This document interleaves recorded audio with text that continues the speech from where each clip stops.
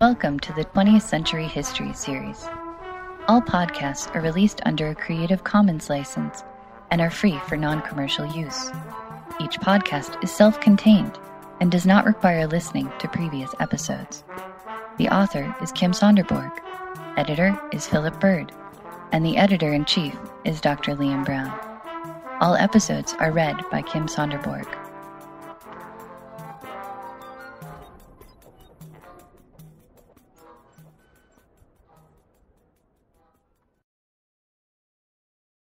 The longest war, the Cold War. For many of today's adults, the Cold War formed a smaller or greater part of their lives as children and teenagers. The war went on from 1946 to 1991 and thus lasted for 45 years. During these 45 years, most of the world's countries were forced to choose sides as the two superpowers, the democratic, capitalist United States of America and the Communist Union of Soviet Socialist Republics, formerly known as Russia, competed for world dominance. How could this be? How could a war last this long and come to involve wars in Europe, Asia, Africa, and Latin America? And how could it suddenly end within a couple of years of disintegration of one of the two superpowers? These are some of the questions which we will try to explore in this episode. We will look at three basic perspectives. The first, how did the Cold War begin? The main factors in the beginning of the Cold War was the emergence of the two superpowers after World War II, the power vacuum created in Europe after World War II, and the creation of the first nuclear bombs, first detonated in Japan on Hiroshima and Nagasaki in August 1945. The second perspective will be, what kept the Cold War going?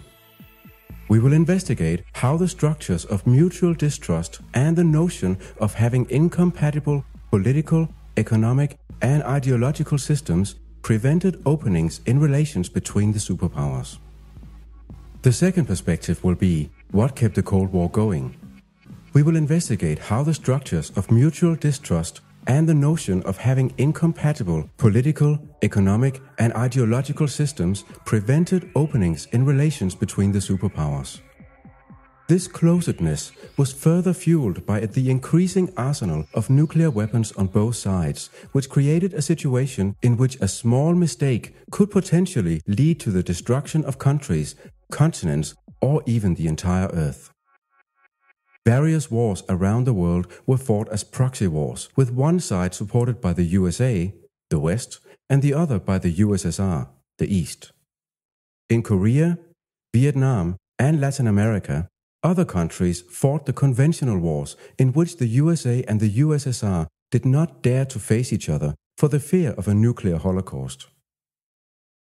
Finally, the third perspective will focus on how the Cold War actually ended and which political, economic, or social factors might have contributed to the end of the Cold War. As the decades had passed, Western capitalism had proven more successful than communist planned economy. As the USSR struggled to keep up in the nuclear arms race, several of its satellite states sensed the possibility of pulling away from the dominance of the Soviet Empire. Poland, Hungary, and Czechoslovakia all nudged themselves closer towards independence until East Germany saw the destruction of the Berlin Wall and thousands fled into West Germany. The question is whether the end of the Cold War was driven mainly by economic or political or ideological forces. So, how did the Cold War begin, and which factors drove the superpowers towards conflict? There are two main causes. First, the very existence of two competing superpowers. And second, a political and economic power vacuum in the center of Europe. After the fall of Nazi Germany in 1945, it became crucial for both superpowers to establish themselves firmly on European territory. At the end of World War II, it was clear that the USA and the USSR had grown stronger than any other powers.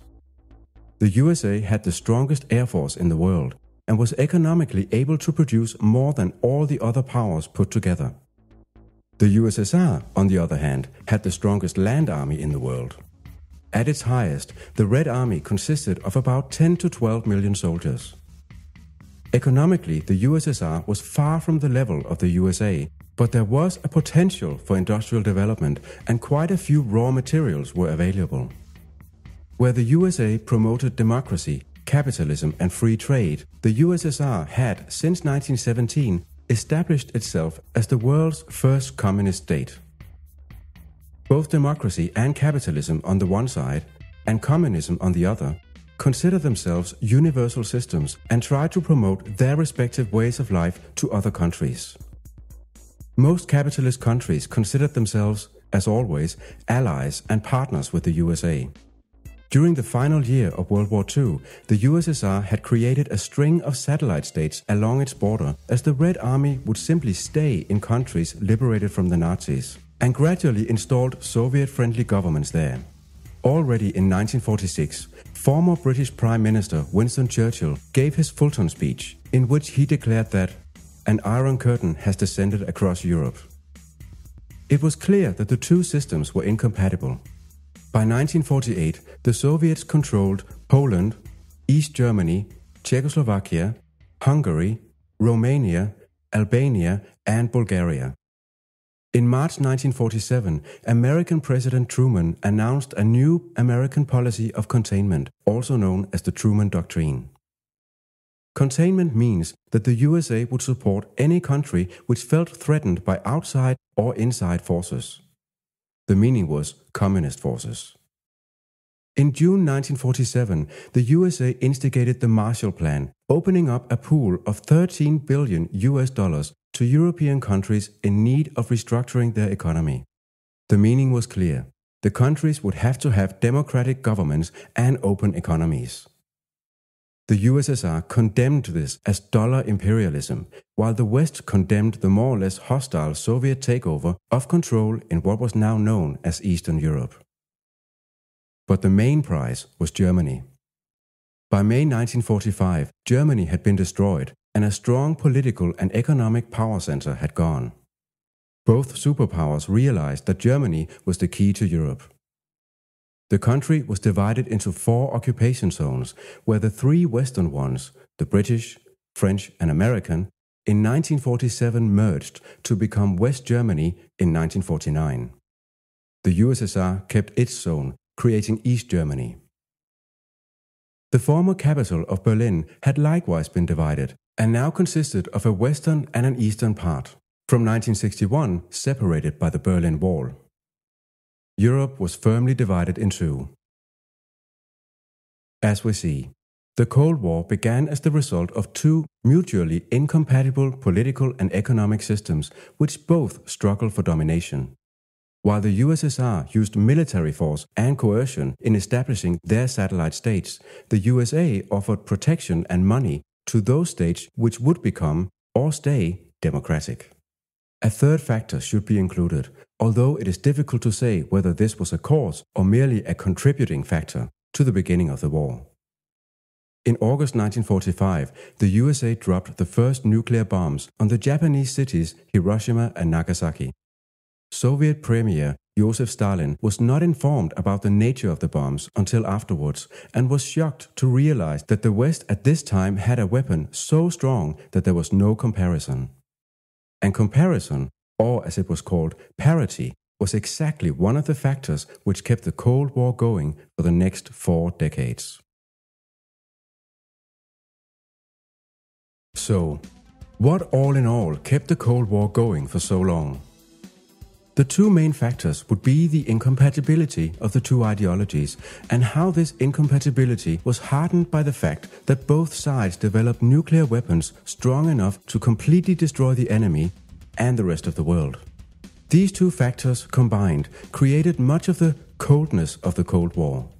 There could be no mistakes in strategy and diplomacy for risk of a nuclear war, and there could be no opening up for discussions with the enemy, as this was seen as a possible failure of one's own political ideology and system.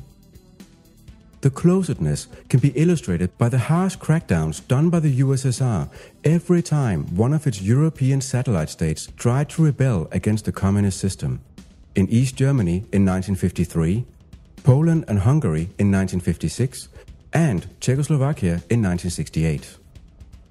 Each time, the Soviets would use the force of the Red Army, permanently stationed in the satellite states, for their own protection. In 1968, Soviet Premier Leonid Brezhnev even formulated the Brezhnev Doctrine, that an attack on socialism in one country should be viewed as an attack on socialism in the entire communist bloc, and that all members should send troops to fight it. The West could not intervene for fear of a nuclear war, and protests from the United Nations were ignored as the USSR refrained from taking part in any UN meetings for most of the Cold War. But also the West, led by the USA, would use military force in protecting a capitalist way of life. When China became communist in 1949 and communist North Korea invaded the capitalist South Korea in 1950, the Western Bloc feared a domino effect of communism in Asia, that all the Asian countries would eventually fall to this enemy system. This was the main reason for the USA and its partners' long involvement in the Vietnam War from 1955 to 1975. The USA left Vietnam in 1973, but the war kept going.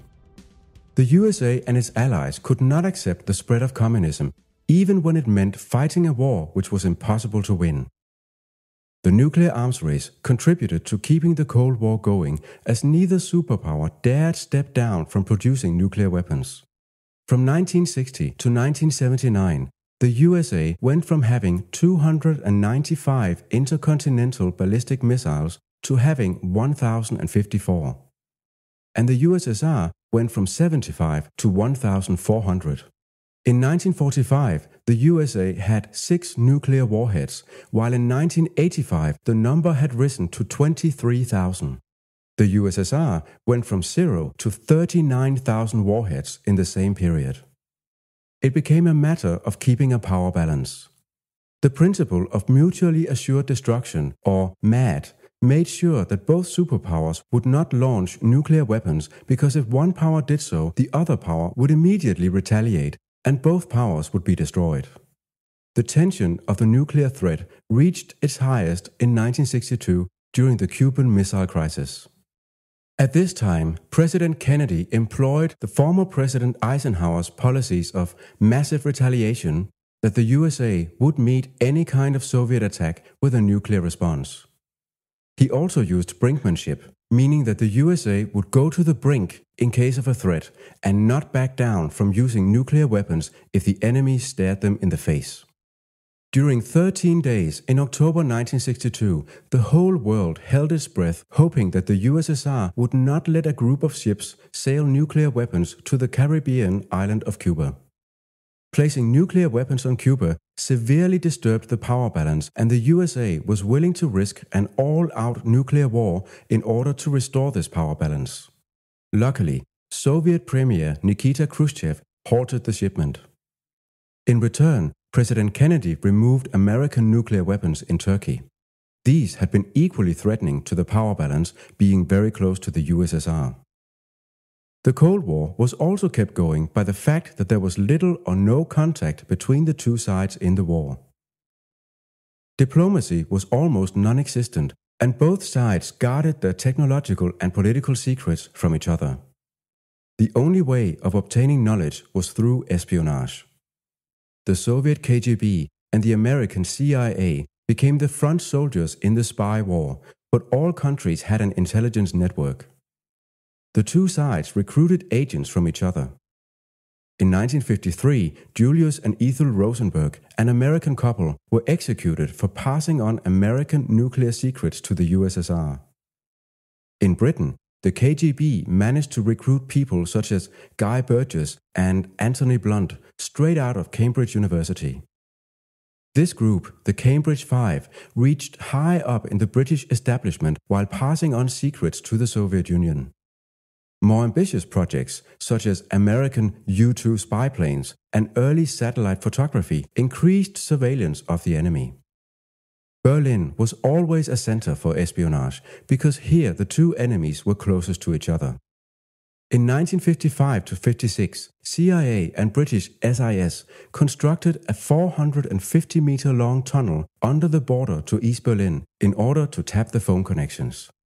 500,000 conversations were recorded on 50,000 tapes, and the project was named Operation Gold. Unfortunately, the KGB had known all along.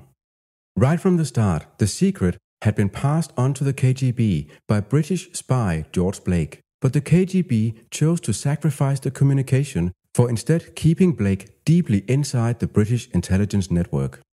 All in all, espionage contributed to prolonging the Cold War as it made the divide between the two sides deeper and prevented any real communication from taking place.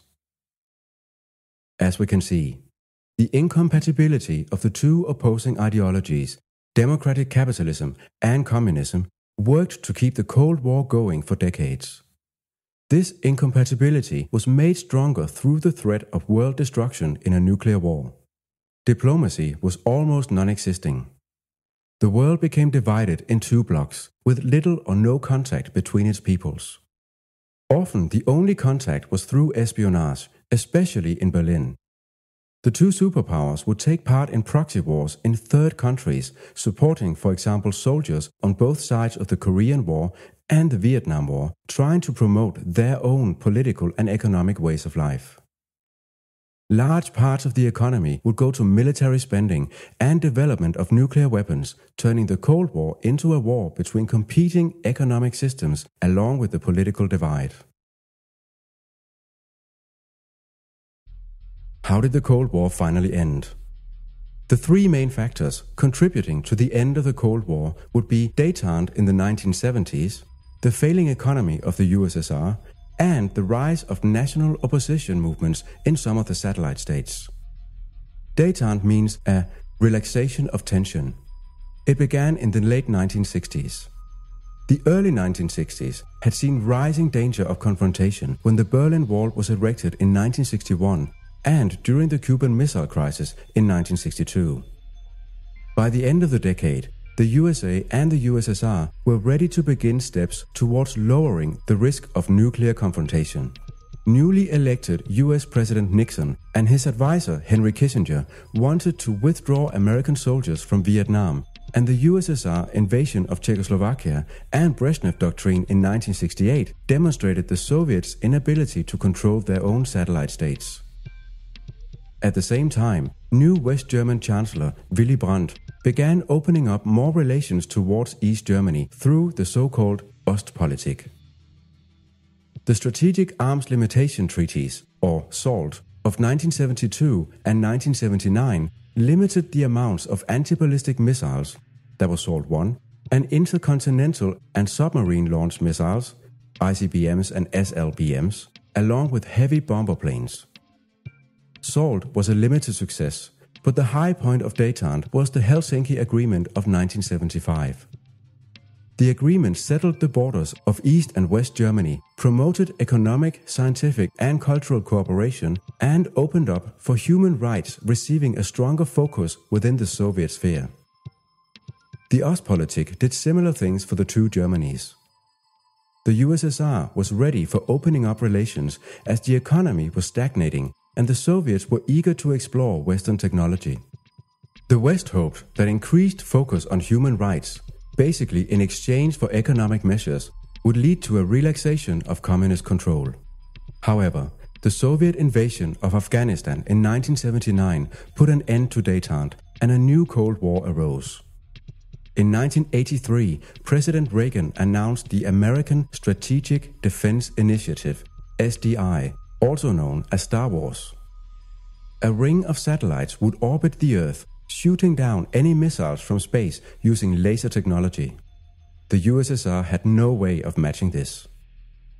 In 1985, new Soviet Premier Mikhail Gorbachev announced the policies of perestroika, restructuring, and glasnost, openness, but the ideas came too late to revive the Soviet economy and society. Nationalist movements in some of the satellite states began proving too difficult to control, and especially the Solidarity movement of Poland had so much popular support that when elections were made free in Poland in 1989, took control of the country. For the first time, an East European government was no longer controlled by the communists. 1989 became the year when the whole system crumbled. In Hungary, the fence between Hungary and Austria was dismantled by the Hungarian government, and East Germans who were on holiday in Hungary and Czechoslovakia simply walked into Austria. In November, citizens of East Berlin walked up to the Berlin Wall and forced the guards to let them through into West Berlin. They then began tearing down the wall. The Czechoslovakian government carried through a velvet revolution, dismantling the communist government without bloodshed.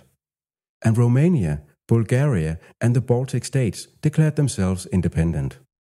The massive Soviet Union, with a monolithic state apparatus, crumbled faster than anyone could have imagined.